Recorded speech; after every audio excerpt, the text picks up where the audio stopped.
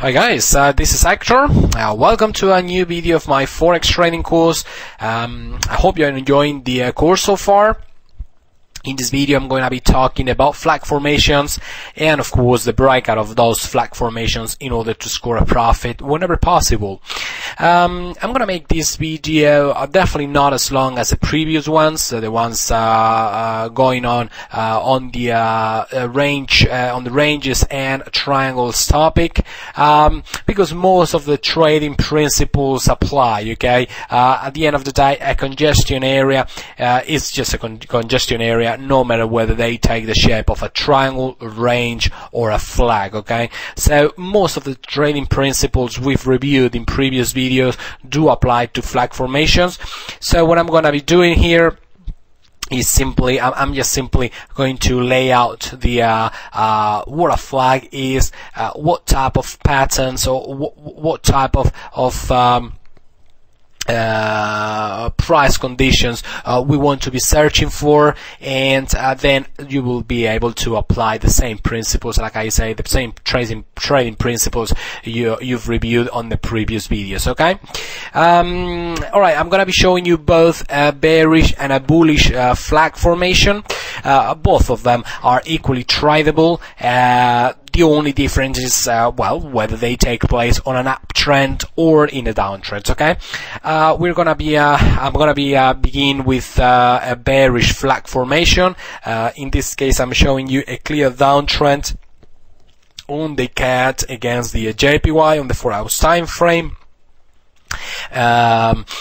A bearish formation, basically it's a flag upside down. Okay, this is the flag I am talking about, right there. Actually, let me mark it with proper trend lines.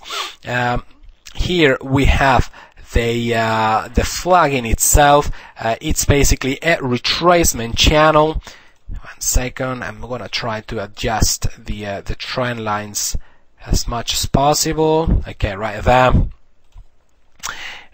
Here is the upper part of the retracement trend line or the flag, sorry, of the retracement channel, and here we have the pole of the flag, which I'm gonna mark in, let's say in green, for example. Okay, so basically a flag formation in a downtrending chart such as this one, it's basically one whole swing. Okay, the pole being the swing in the direction of the main trend, and then the flag in itself being the retracement channel back to resistance levels. Okay,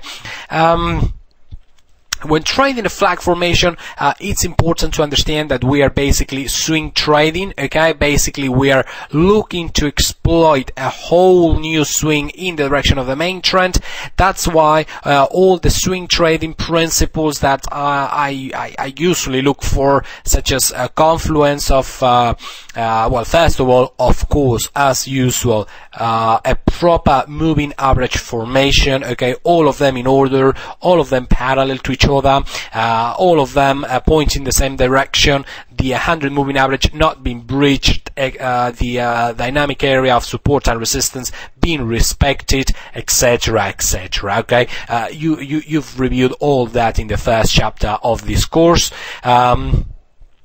And also, what we will be looking for is for a retracement back into that dynamic area of resistance. In this case, we overshot about 3 bars, I think, 1, 2, and then the third bar we came back down. You know, it's not a big deal.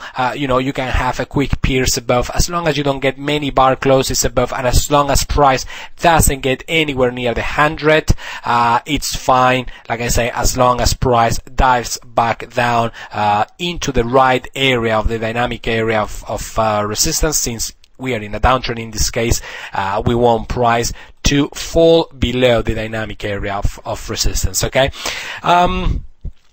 So, like I'm saying, all the trading principles that we always look for to find in trending scenarios apply when we're basically about to trade a flag breakout. Okay, first of all, we must have a retracement back to the dynamic area of resistance in a trending scenario, and that will be signified by a retracement channel. In this case, is marked in blue. All right, right there, it's marked in blue. It is clearly a retracement channel. Price bounces down, up and down towards that area of resistance within this channel, and eventually, once meeting up with this area of resistance, well, the bears come in place once again, and the downtrend, the overall down market sentiment, does the rest of the job for you, pushing price in a new direction. Okay.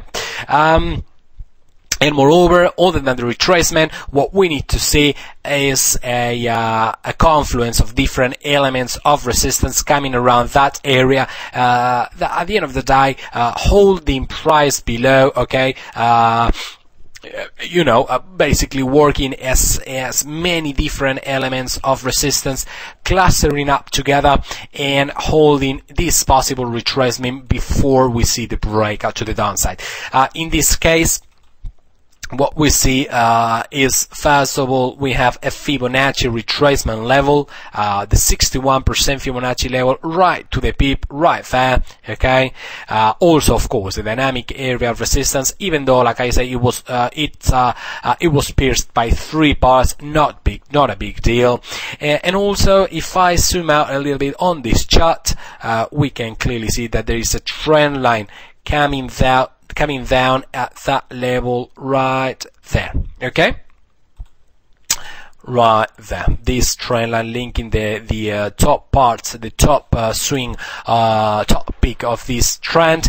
Then the next swing, and well, it comes, the price gets rejected off that level once again there. So basically, we have different elements coming together at that level, like I say. Let me zoom back in a little bit.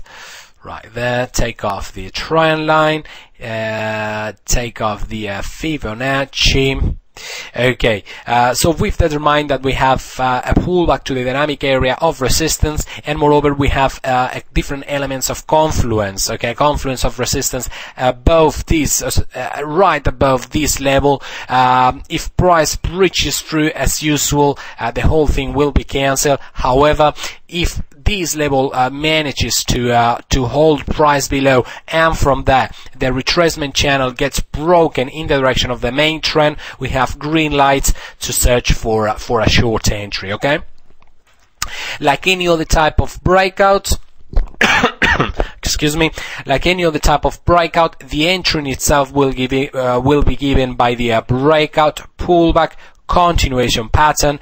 This being my entry, this being my stop loss, and well, as you can see, price nicely riding for a new swing to the downside. Okay, once again, breakout in momentum. You see this breakout, long red bar down there. Okay, breaking below the retracement channel bottom. We have the breakout, then we have a pullback, retesting breakout levels. Okay, this is the breakout level. We have a breakout, pullback, retesting breakout levels, and from there we make new lows, triggering our short entry, stop loss as usual right above the pullback aspect, few pips above, 3-4 pips above, and from there, well, this is our entry, and from there we ride a new swing down. What about targets? Well, the targets are measured as per the pole of the flag formation. Okay, basically we measure the previous swing total distance, and we add it to the tip of the retracement. Okay, right where the new swing began, and it takes us all the way down here. Actually, let me draw that. Let me get the ball of this flag and project it onto the new swing, and there you have it. This level would be our our target. Right there, it's where it's met. Okay, you see that? We simply take the pole of the flag, we prolong it in time, and well, that level will mark our final target. Okay, very typical flag formation, like I say, very typical setup. It worked nicely. We had the a confluence of resistance right above that. Up on bouncing of that confluence, price broke down to the downside the retracement channel. From there we got the breakout pullback continuation entry pattern. We triggered our short entry. We measured our the full potential target of this flag formation. It took us all the way down to this level, and well, right away up on entry, bang, price met our target few bars later, about 7 bars later. So all in all, like I say, a very nice flag trade, a flag breakout trade. And that's basically it, really, guys. There is not much to say. Just simply remember that when you are trading a flag formation, you are trading a swinging formation. Okay, you've just gone through the previous swing, and now you are aiming to exploit the next one. Okay, once the retracement trend line gives way, that's your entry, and well, you try to make some profits out of it. But like I say, it's basically the same type of trading principles like any other trading consolidation area. Okay, imagine a flag formation. It's basically a range. Okay, remember on the ranges videos before, I was showing you how we would find a new swing to the downside into the congestion area. From there we bounce up and down, okay, and eventually the main overall market sentiment muscles price in the direction of the main trend, of course, and well, once we have the breakout of the lower band of the range, we get our entry, and from there we try to squeeze some profits out of the next move. Okay, well, basically the flag formation is the same thing. It's just a leaning range. Okay, do you see this range? So you can see it's basically the same principle, but it's leaning. All right, it's not moving sideways as in ranges, as in range breakouts, but it's basically just simply leaning a little bit, okay, with a little bit of a slope. But like I say, the principles are still the same. You need the trend, okay, you need the moving averages to catch up with price. Once you get the breakout only in the direction of the main trend, if price continues moving against the trend, you don't take that trade. Once you get the breakout in the direction of the main trend, you wait your entry in the shorter time frames in the shape of a breakout pullback continuation, and from there you enter short, you place your stop loss, you measure the previous swing total move, okay, and add it to the tip of the retracement channel, and from that you project your final target. Very, very typical price pattern. Now I'm going to be showing you what a bullish flag formation looks like. Okay, we have one nice bullish flag here in this chart that I'm showing you right now. In this case is the Swiss franc, the USD against the Swiss franc, that being the flag in itself, this being the pole. Let me mark it in green. Okay, and as you can see, basically the same type of pattern. We have a nice uptrend, alright, as per the moving averages. We have a whole new swing move into the in the direction of the main trend, okay, making new highs. From there, price needs to take a breather. It retraces, swinging back and forth within a channel, within a retracement channel to be exact. Once you get the breakouts, you are good to go to search for a breakout, pullback, continuation pattern, and from there trigger your long entry and bang, off you go. Your stop loss will be set down here, and your final target, if you get the whole pole and you add it to the retracement tip, to the tip of the retracement, sorry, it will take you right there. There is where you would exit the trade, okay, at this level. So as you can see, it's a very easy type of trades, okay, very easy type of price pattern. In my opinion, it's not as reliable as ranges breakout. I still like ranges breakouts and flat bottom or flat top triangles better than flags, simply because since it's a sideways range, okay, or like I was saying, a flat bottom triangle. Imagine price coming from above. Once it gives a breakout, basically you enter short, hoping to ride a new swing to the downside. With channels, it's basically the same thing, okay. A price comes from above, enters a period of consolidation, and then it breaks to the downside.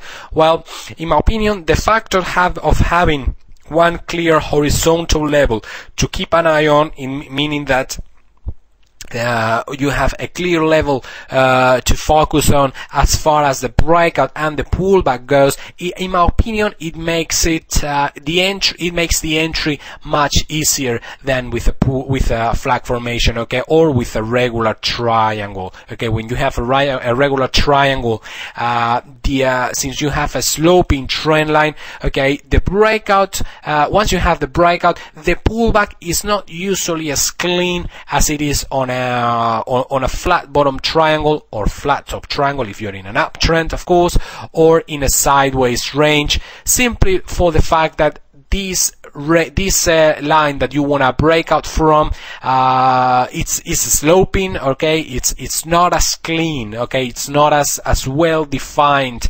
than a horizontal line, meaning the bottom of the flat bottom triangle or the range bottom as well. So as far as I am concerned, it makes it a little bit more difficult to spot the entry, okay, or at least the right time to get the entry. When you have a sideways range, you know that anything below that level, as long as this level, once broken, it holds any type of retracement, okay, anything below that level screams bearish at you or bullish at you if you were in an uptrend, okay. But like I say, you have a very clearly defined level to keep an eye on. When you have a sloping trend line, it's not so easy to keep track where the retracement should go or not. That's where screen time, practice, and experience comes in. I mean, but like I say, in my personal experience, I prefer to trade ranges breakouts than flag breakouts. Anyway, nonetheless, flag breakouts, I definitely do try them. Okay, it's just, it might be just a little bit more difficult, but still I trade them just fine, and they do work, okay. You just need a little bit more of experience to a little more of experience to profit from them. The good part about flag formations is that they happen everywhere, okay. Every time frame, every trend, you will see many flag formations. It's actually the most common of all price formations. Actually, in this very same trend, have a look here. We have a swing up, retracement channel. You see retracement channel, breakout, whole new swing to the upside. From them, another flag formation, another breakout, pullback, continuation, bang, a new swing to the upside. And then what do we have? Well, have a look by yourself. We have here another flag formation, another one. Here we have a tiny flag formation. Anyway, that tiny flag formation gives way to our main flag formation, the one we've just been we've just been reviewing on this video, etc., etc. But nonetheless, like I say, they happen so often. All right, so often. If you master this type of price pattern, well, you will definitely become a profitable trader. Especially as usual, because you are trading a breakout in the direction of the main trend, okay, and only once the breakout is being confirmed with a breakout pullback continuation. Like I say, flags formation, you're gonna become familiar with them because they happen so often, okay, so often that, well, it's the easiest to spot out of all trading patterns, because, well, have a look. In just one trend, we had 3 following swings, 3 following flags, okay, and therefore 3 following breakouts in a row that you could have profited from. Okay, every time they give way, bang, new swing to the upside. They give way, bang, new swing to the upside. It gives way, bang, new swing to the upside. So it is important to become familiar with flags, okay? They are so common that if you want to become a truly successful trend trader, you must get accustomed to trading the flags. All right. Alright guys, that's all for this video. Like I said, there is not much to say about flags because you are already familiar with the breakout concept, okay?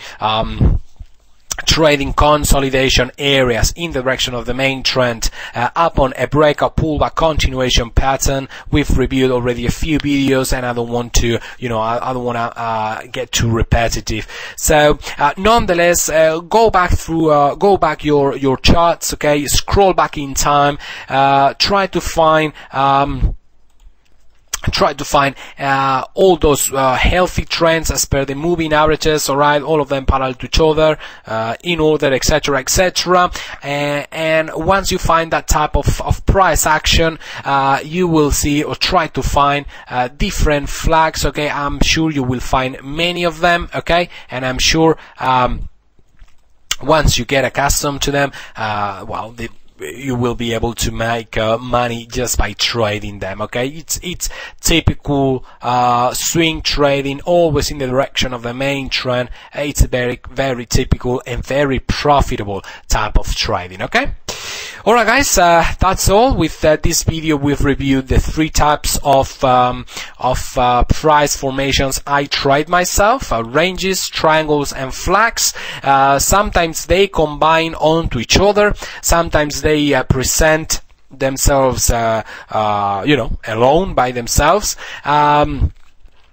And sometimes you get many, as in this case, many different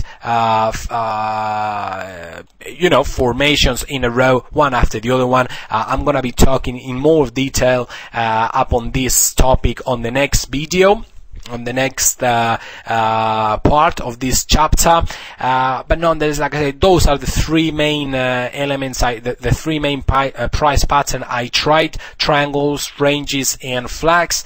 Always in the direction of the main trend, of course. I definitely recommend you to pay attention to breakouts. You could definitely become a successful trader just trading breakouts, okay? Alright folks, that's all. If you have any question, don't hesitate to send me an email. I will very gladly give you my feedback. Bye bye.